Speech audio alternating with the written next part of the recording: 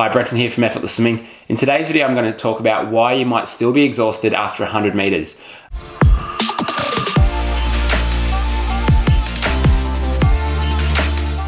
A few months ago, we did a video titled, Are You Exhausted After 100 meters? And we spoke about the way that you might need to inhale and exhale to keep your heart rate down and to stay relaxed and to be able to swim longer than 50 or 100 meters without needing to take a break.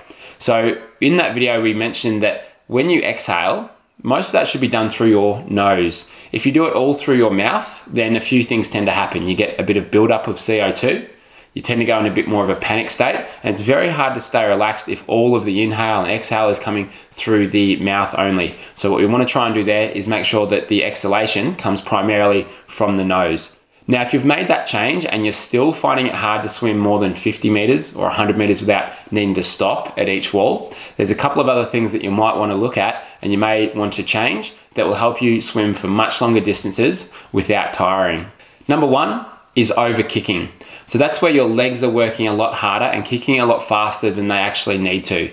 Now, your legs are made up of the biggest muscles in the body. So if you are kicking very, very hard, even if you're a great swimmer, even if you're an elite swimmer, if you are kicking very, very hard for 100 or 200 meters while you're swimming, your heart rate's still going to be elevated. So if you're a weaker swimmer and you're kicking that hard, then it's going to be very, very difficult to swim more than that 50 or 100 meters without needing to break. So what can you do there if you are over kicking? Well, first of all, with the swimmers that I've worked with, I've found that a lot of them don't feel like they're over kicking. They're not aware that it's something that's happening. When we show them on the video, we look at it and we go, okay, you are kicking a lot. What can we do to change that? So there's a couple things. Turn down the effort from maybe a 7 or 8 down to a 2 or a 3.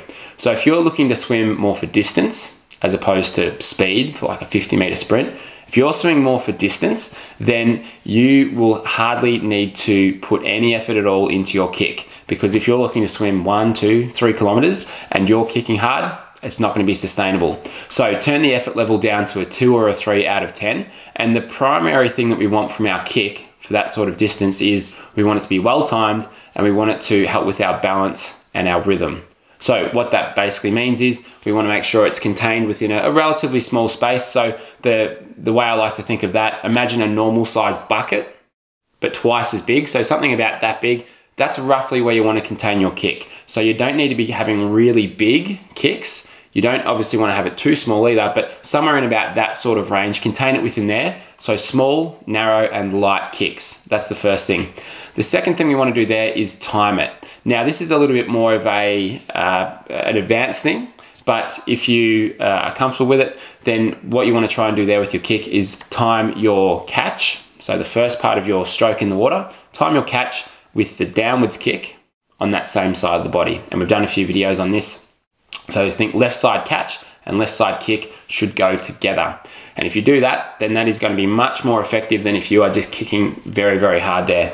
Another thing with your kick is it's okay to have a pause or a break in your kick. So if you've got a 6-beat kick, then what we often see there is that the legs won't stop. There won't be a pause, and that's standard. But for a 2-beat or a 4-beat kick, which basically means 1 kick per arm stroke, or basically 3 kicks and then 1 kick for another arm stroke. If you've got a 2 or a 4-beat kick, you are going to have a little bit of a pause in the kick, and there's nothing wrong with that.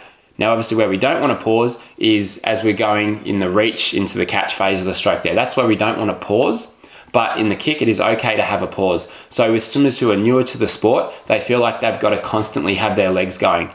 And it's not necessarily a bad thing. That can be a good way to learn how to swim. But as you progress on and you want to save your energy and you want to keep your heart rate down, you've got to allow a little bit of a pause in there, in between the kicks. And you see it with elite swimmers, you need to allow a bit of a pause there if you're going to have a 2 or a 4-beat kick. And that's a great way to keep the effort and energy down. Now, a good way to practice this can be to put a pull buoy in. So if you put a pull buoy between your legs, you can practice having that much lighter kick, and it basically takes care of the balance, so you don't feel like you actually need to kick as much. So putting a pull buoy in, you can just practice that timing with the kick a lot easier. So there's nothing wrong with using a pull buoy to get a feel and a sense of how your kick should be when you do get it right and when you eventually take the pull buoy out. So number one is we want to avoid over kicking. It should be easy, should be small, should be quite narrow, and it's okay to have a bit of a pause, because for you to be able to time it with your stroke, then you're probably going to need to allow a little bit of a pause in there. The second thing is balance, and there's a lot that goes into balance, and we've covered this in a couple of videos before where we look at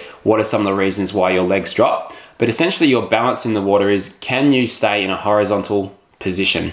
Because if your legs and your hips are dropping down, then the amount of energy it takes to overcome that drag is too great to be able to sustain a fast pace for a very long time. So what we want to try and do there is be balanced in the water. Now, if your legs and your hips are dropping down, I'll link to a video below where we cover a lot of these in quite a bit of detail, but I'll talk about a couple of them here and give you a couple of quick solutions that can help you make the changes in your stroke. One of the first things we want is the right posture and tautness. So with posture, think of that as being tall and being proud. So lifted through the chest or chest out, so good posture. And along with that, we need a little bit of tautness through our midsection. So often we'll see that people whose legs are dropping down a lot in the water, they have a bend through their waist or through their hips. So if you think of it as like someone sort of standing in a half-seated position, they look like that in the water. But for you to be able to be horizontal in the water, we need to keep this line through our midsection, relatively straight and stable. So in order to be able to do that, there's two things that I normally recommend to swimmers. So the first one is suck your tummy in. So draw your belly button into your spine. That's the first thing. The second thing is you need to squeeze your bum cheeks together. You need to engage your glutes lightly to have that straighter line through the hips. Because if you let your core go, if you let your glutes go, then there's a good chance that you're going to get that bend through the waist. And you've basically got no option then except for your legs to be dropping down and for your quads to be creating a lot of drag there because they're sitting well below the line of your hips. So number one, good posture and the right tautness through the midsection. Now we don't want to do it to the point where you are really, really working hard through your core and through your glutes. That's obviously not sustainable, but just generally good, tall, proud posture. Secondly, suck the tummy in, squeeze the bum cheeks together a little bit, and that is going to give you this much better alignment and tautness through the entire body. Another big one that I see causing people's legs to drop, and I don't see it talked about that often, is if you're coming over the top of the water in your recovery, so you bring your arm over the top, if you are too slow as you're going to enter the water and your hand tends to hover above the water, that's a big cause of the legs dropping. Because if you think of holding a couple of kilos, 2-3 kilos above the water, the balance of your body, legs will always drop there. So what you might want to consider doing instead is, instead of coming over and being very slow and being very gentle and just placing your hand on the water, get your hand in. You need to be somewhat assertive with that hand entry and get it into the starting catch position, which is hand just out in front of the shoulder, but it's in the water a little bit underneath it. So your fingertips will be just a little bit deeper than the rest of your shoulder. So we call that the starting catch position or the start of the catch. I also refer to that as the base position. But if you've got your hand in that position, then it changes the entire balance of your body compared to if your hand is hovering above the water there. So get the hand in the water, out in front of the shoulder in this position right here. That will be a big game changer for your balance if you're currently being too slow and too controlled over the top of the water. The third thing is a poor catch or a bad setup phase where you end up pressing down on the water instead of setting yourself up in a way for your hand and forearm to be pressing back. We've covered this in a lot of videos talking about the catch, so I'll link to some of those below for more details and some drill progressions that you can go through to help improve your catch in freestyle. But that is obviously a really big one. Let's look at some of the other ones. The other one that's partly related to your posture and your tautness is how much pressure you put into your chest and your head. So if you are lifting your head up and let's say it's just your face is just in the water, that's holding too much weight up above the surface of the water, which will again cause your legs to drop. So what you generally need to do there is lean a little bit on your chest. So you've got your lungs, they're full of air. You need to lean, press into the water just a little bit through your chest to help bring your legs up. And you also need to have your head or your face in the water to the point where just the top of your head, the crown of your head is above the water. Because if you're trying to hold everything up almost above the water, then that can cause the legs to drop. So you do need to lean into the water a little bit. Now, I'm not a big fan of thinking of the term swimming downhill. To me, that doesn't quite relate or it doesn't quite translate to what it should feel like. So I'm not a big fan of the phrase swimming downhill.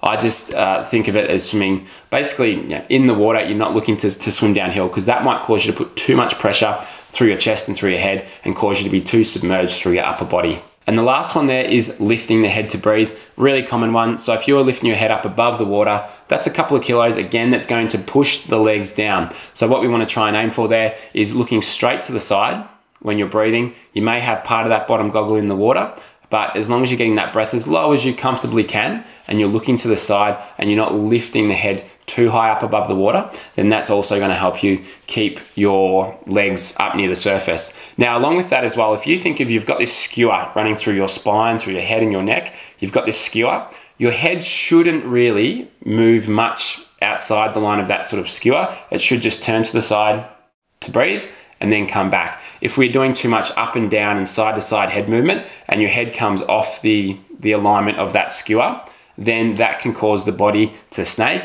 And that's another thing that can cause the legs to drop if there's too much of that up and down movement. So we want to try and minimize that in general. So there are a couple of things that you can check in with in your stroke if you are still having trouble swimming 50 meters or more. But if I was in that position, I'd check in with the overkicking first, and then I would look at those other things from there. Now, if that is the case, I don't see there being anything wrong with doing some swimming with a snorkel on to take the breathing out of it. That takes the breathing out of the equation, and you can focus on a couple of these things. And I don't see anything being wrong with doing some swimming with a pool buoy on or with fins on, just to be able to develop your stroke, get a sense of some of the correct things you want to do. Now, obviously you don't want to have them become a crutch where you go to use them all the time, but they can be really useful tools to helping you become a better swimmer and learn some of the things that you are trying to develop in the stroke. So there's nothing wrong with doing that. You just obviously don't want to come to rely on it. If you're looking for a step-by-step plan to be able to become a better swimmer and swim more than 50 or 100 meters, to be able to swim 1 or 2 kilometers without stopping and without even thinking twice about it, then you might want to look at our virtual freestyle clinic, which is inside our video membership, which is only currently $55 a year. So inside the virtual freestyle clinic there, it basically goes through the drills that we cover at clinics, and it builds a stroke up from the very basics. So we start with fundamentals and get to the more challenging and more advanced parts of the stroke, but we start out with really simple drills that are going to help you get your breathing, get your balance right, be able to then look at rotating, to be able to then look at getting the arms and the legs to coordinate and sync up, and also improve your catch and your pull through. So that's the virtual freestyle clinic, which is inside our video membership. So I'll put a link below. Go and check that out if you are looking for a step-by-step plan, something you can take to the pool and follow and improve your swimming that way. Thanks for watching. Please like and subscribe if you did enjoy this video. And if you know someone who's having trouble swimming more than 50 or 100 meters, then please send this video to them